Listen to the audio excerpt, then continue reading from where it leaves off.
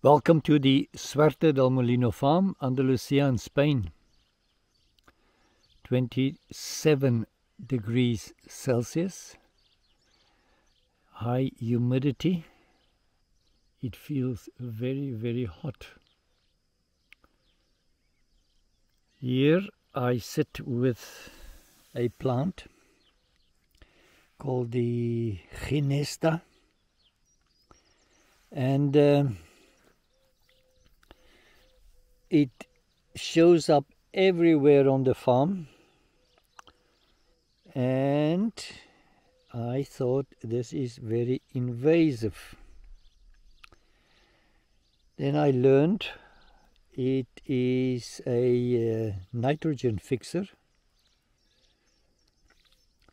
and I also questioned the concept of invasive. So it is from Europe.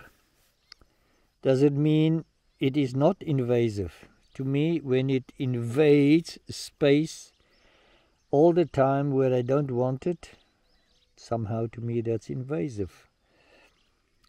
Anyway, there are 9, 10, 11 kinds, species of Genistas. This one has a leaf that is quite simple. It's not the triangular pointy one. The flowers are arranged stepwise around the stem. This is a typical flower of the Mediterranean as well. An insect needs to work hard to enter.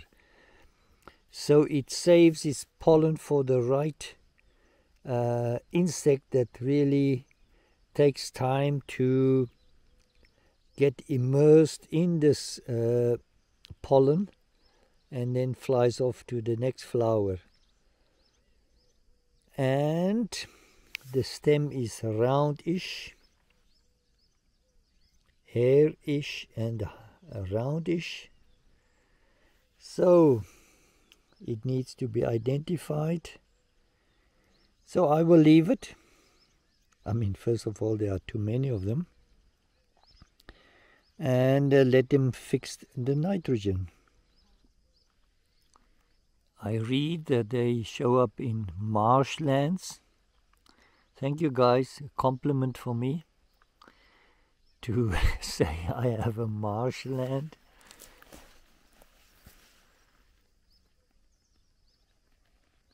I mean, just carries on and on and on and on.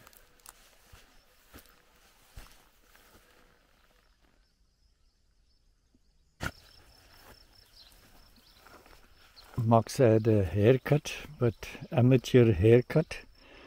So we try to get the hair shorter, but it didn't work too well. Now he's quite Apache-like, a patch here and a patch there, but it's okay. I'm learning. This Genista, it appears to be very invasive in other parts of the world, especially in the United States of America. So they try their level best to get rid of it. It's not good for animals. And I will use it for essential oil. I'm looking forward to that. Another nitrogen fixer is this treble.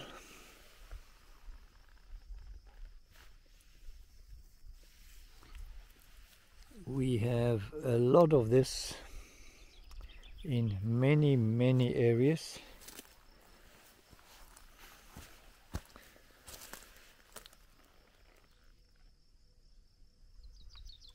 So a lot of clover showing up as well. It's also a nitrogen fixer. Fix it, guys, fix it. We can do with nitrogen. This is the other species of cistus. we have on the farm. It's much shorter plant, and it has more commercial value because it gets sold to Arab countries, the essence, to make perfumes for men. It has a slightly bigger flower than the white one. Beautiful color, I like it. We don't remove them. I'm actually trying to plant them. This is the walkway towards the cistern and the pump of the canal system. Soon it will be trodden very well. I haven't had need to go there very often so far, but the time is coming. I already irrigated once just to see if everything is working. It's doing fine, and the cistern is full. Excellent. Here in the creek, the bottom half, we still have running water, which is an absolute miracle. And I am so pleased with it. Just look at this. I sat here several times just watching this.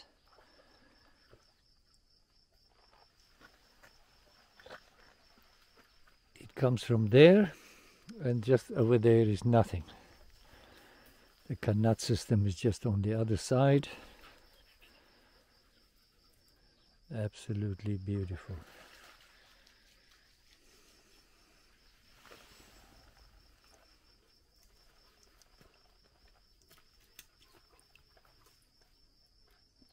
All the swales have been heavily planted,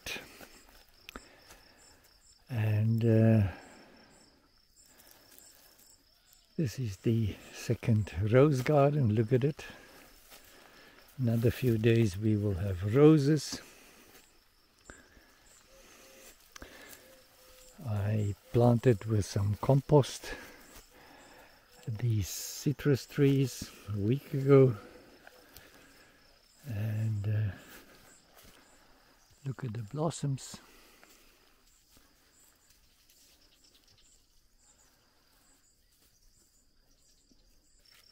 Of the 1,200 plus meters of swales,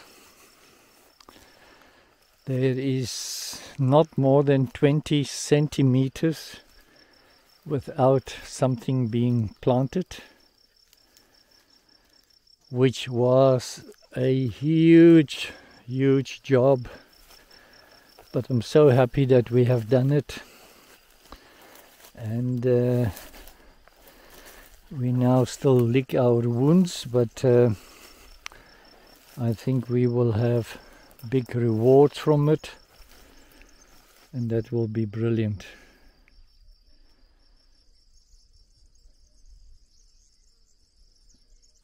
Another spot with clover.